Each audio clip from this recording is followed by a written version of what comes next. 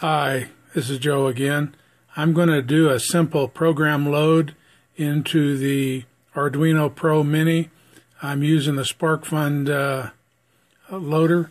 If you don't know what to look for, it can be a little confusing, so I'm hitting the compile and load, and in just a moment you'll see the little lights there flickering up on the by the mini USB port. It's done uploading. That's all there is to it. But you should see those lights flicker. I'll do it one more time so you can see it.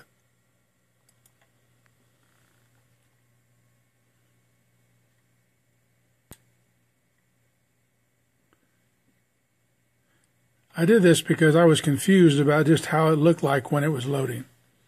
All right, you've seen it, you know. Okay, this time I'm using the I think it's FTDI cable to load, just so you can see what it does. When it started, well, I got to change the COM port here. Let's see if that works. See the lights flickering there on the cable? It's done. That's all there is to it. And it connects back here. I'll do it one more time. You probably won't be able to see both of them. I don't think I get them both in the shot. Let me move this back here a ways. A clean desk is a sign of a sick mind, as you know.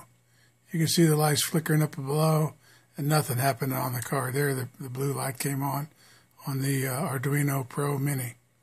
All right, that's just wanted to show you what it looked like when these loaders worked.